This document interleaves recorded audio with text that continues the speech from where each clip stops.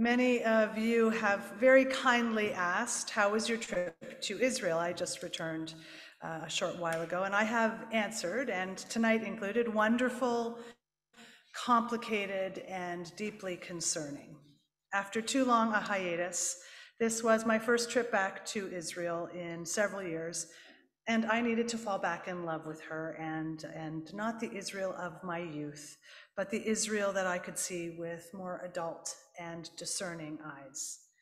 Where on May 14th, 1948, David Ben-Gurion stood at a podium at the Tel Aviv Museum and announced the establishment of the State of Israel with a booming recitation of a Declaration of Independence, and where few would have guaranteed that this fledgling state, surrounded by hostile armies, would survive 7+ decades, much less develop and thrive into modern, diverse, dynamic, and innovative society built on such ancient soil. My visit consisted of 3 very separate weeks. During the first, I attended the CCAR convention, the Central Conference of American Rabbis annual conference, which every 7th year takes place in Israel. It was called Israel at 75, Fostering Relationships, Confronting Complexity. I was among 250 Reform rabbis from across North America who gathered in solidarity for deep learning and the pursuit of justice. We toured, we hiked, we laughed, we learned, we heard and studied with some of the most extraordinary scholars and country's most prominent advocates for pluralism, democracy, and security. It was a paradox like none I have ever experienced. One beautiful afternoon in Jerusalem was spent at Yad B'Yad. I don't know if you went to Yad B'Yad. Hand in Hand is how that translates. It's the name of a school in Jerusalem.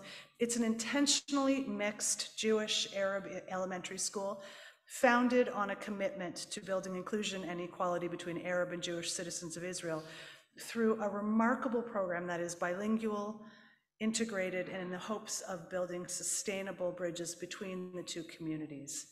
Their claim is that in Israel, Jews and Arabs live in separation, fear, and violence, and they're on a mission to change that. Starting with only 50 children in 1998, Hand in Hand now has 6 campuses across the country and thousands of Jewish and Arab students. As Israel's fastest growing integrated social movement, their work reaches thousands of people every single day, proving that they can live together as Jews and Arabs, Israelis and Palestinians. It was truly remarkable. One not as beautiful morning was spent in a long and hostile line flanked by ultra-Orthodox teenage girls heckling our large and anticipated group of Reform rabbis. We waited to pass through security to gain entrance into a very small, very narrow section of the wall of the Kotel, designated for women of the wall, and where we could pray as a group of women, which is otherwise at the wall forbidden. This particular morning was the start of the Hebrew month of Adar, a time in our tradition that is punctuated by joy. We are meant to rejoice, in which we sing, and oh, how we sung, to drown out their taunts. Misha, Misha, Misha, Misha, Misha, Nichnas Adar. From the start of the month of Adar, joy should be increased. And we sang, and we sang, and we sang. And while our group's resolve was strong and our voices united, little else felt joyous. In this narrow and confined space, the morning service was led by courageous and extraordinary Israeli women rabbis, supported by the steadfast women of the wall, together with all of us, their allies. And we were quickly surrounded by a mob, truly a mob, of ultra-Orthodox girls awaiting us. They had been taken out of school, bussed to the wall specifically to protest our being there. Yelled, cussed at, spit. They were spitting at us. They were throwing full water bottles at us. They pushed and they kicked with a hatred I have never in my life witnessed, and which was truly frightening. They saw us, many of us middle-aged and older, women praying together, women wearing kippot and talitot, as a dire threat to be stopped at any cost. We were the enemy. They saw girls and women eager to hear words of Torah as heretical and dangerous. This was something I had only read about, in the Talmud, something I could have never imagined, and the very reason cited by the rabbis of the Talmud as the cause of the destruction of both the first and the second temple. It's called sinat chinam, baseless hatred, sinat chinam, the kind of hatred that destroys, literally and figuratively. This same Israel which innovates, motivates, and inspires, that commemorates, honors, and celebrates, was eclipsed that morning by a throng of extremists, while the wall security and police stood by and watched. And we simply cannot allow that to be. A few very difficult days later, filled with processing and protesting with my colleagues, with more learning, and fortifying our commitment to build a pluralistic, democratic, and just Israel, I was thankful to meet up with an incredibly patient and wonderful group from Temple Sinai, who were all supposed to travel to Israel 3 years ago in the spring of 2020. We know what happened then. This long-awaited trip was the perfect balm to a tumultuous but vital convention week. Like those who were on that trip, you are students who went on JFI, Journey for Identity, and are adults. All of you who have participated in our partnership through Federation with Modi'in, or who have been to Israel at some point, will tell you that nothing compares to that first walk through Machane Yehuda, the open-air market with fruits and spices which look and smell and taste only how God could have intended. It elevates, it can't not elevate the heart, the mind, the soul. That first sound of the waves on the beach in Tel Aviv soothes soul. The sheer magnitude of the ascent to Masada, whether on foot or by cable car, astounds each and every time. Traversing the inside of the Kotel walls, I don't know if you had the opportunity to be inside the Kotel walls. The remnants of the days of the Second Temple, destroyed approximately 2,000 years ago.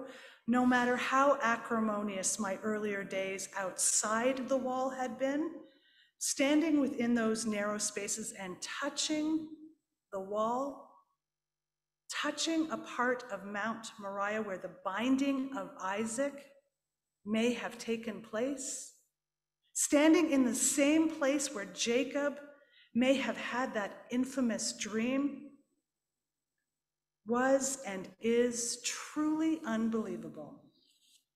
Floating effortlessly, although not getting back up so effortlessly, in the Dead Sea, the lowest point on earth, I think for many of us, is unforgettable.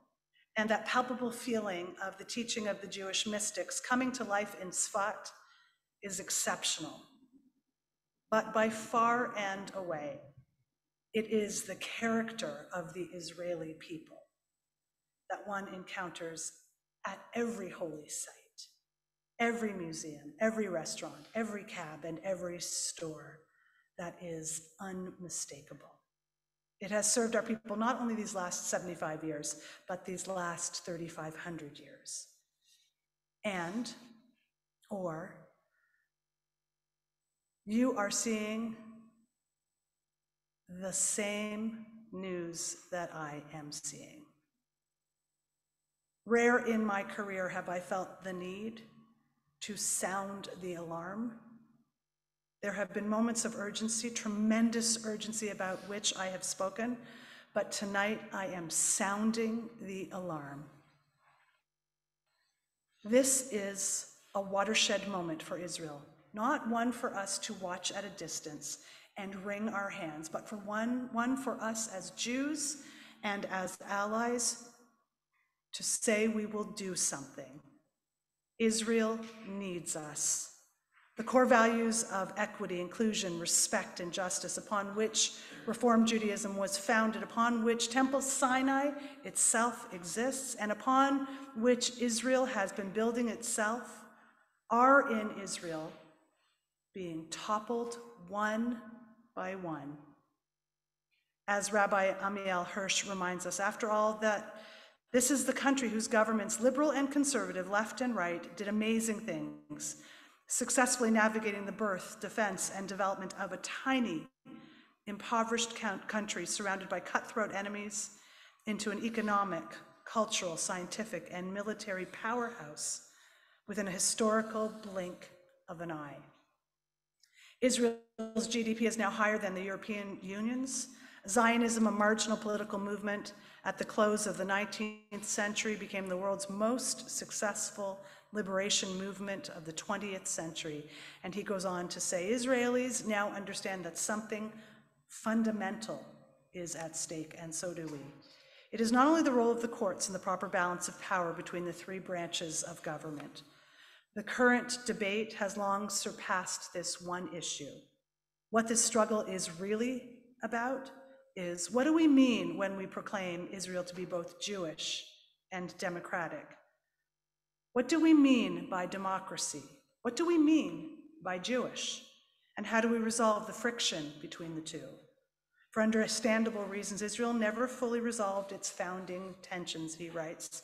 She was born 3 years after the Holocaust. It was a difficult and dangerous birth.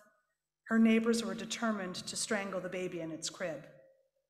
Those were desperate times when the future of the remnants of our people was weighed in the balance.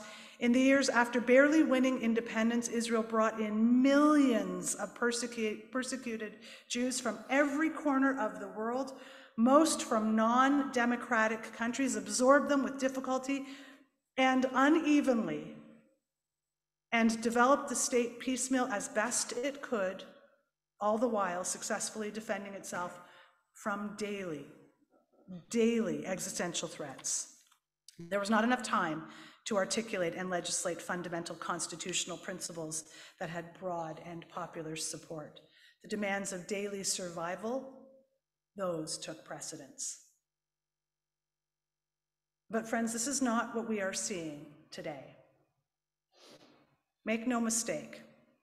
Today, the current right-wing extremist government is waging a judicial coup that is not about daily survival. This is only about power.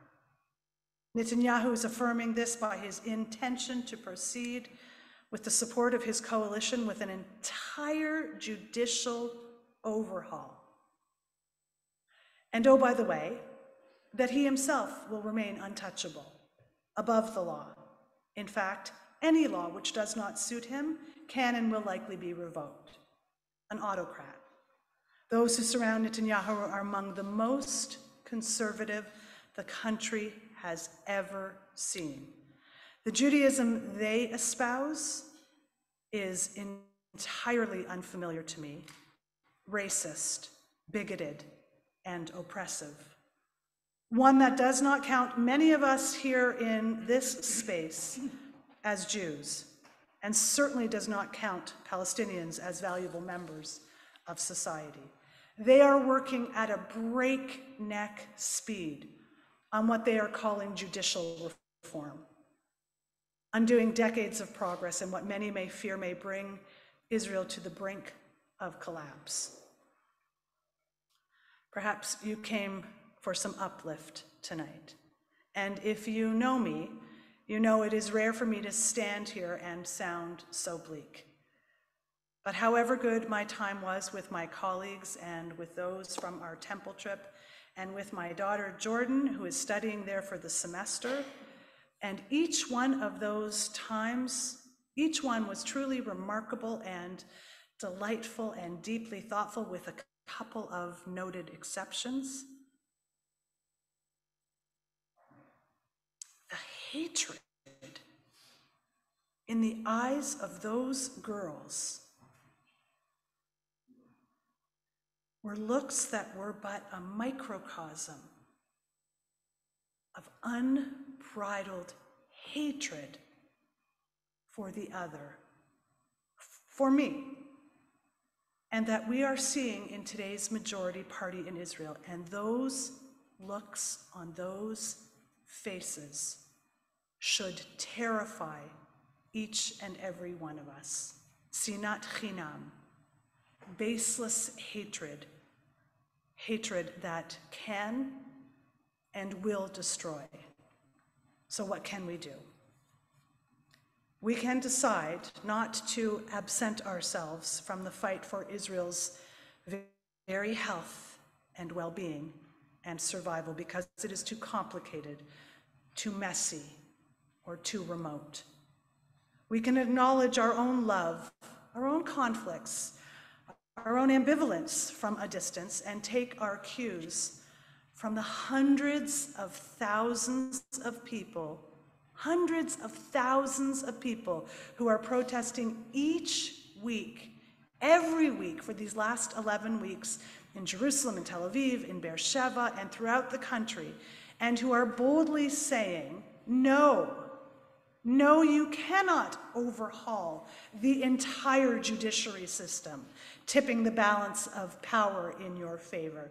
No, you cannot unilaterally make decisions that we, the people, do not support. And no, you cannot continue to marginalize, exclude, and criminalize those whose values differ from yours. We can do our part to support a Jewish and democratic state. We can be emboldened by the elite IDF, the Israel Defense Force reservists, and pilots who are refusing to show up for duty. We can go to Israel, even when, especially when, she needs us the most and we are concerned. We can donate to the Israel Religious Action Center, the Israel Movement for Reform and Progressive Judaism, and to Women of the Wall, all of whom are at risk of losing $1.5 million of government funding to the current anti-reform movement views of the current government, and who fight every single day on the ground in Israel for pluralism, democracy, respect, and safety. We can stay informed by subscribing to any number of publications, including the IRAC, the Israel Religious Action Center's newsletter called The Pluralist. We can attend the rally at 12 Corners on Sunday at 1 p.m. You will see many of us there in support of a pluralistic, democratic, just Israel. Let me say that one more time, 1 o'clock at 12 Corners in Brighton. And we can engage when Israel needs us most in a more nuanced, complex, and honest way. And we can choose not to let this divide us, but unite us, not in spite of our differences, but because of our differences. And as Anat Hoffman wrote, we can replace doubt with action, replace despair with hope, because that is the Jewish way.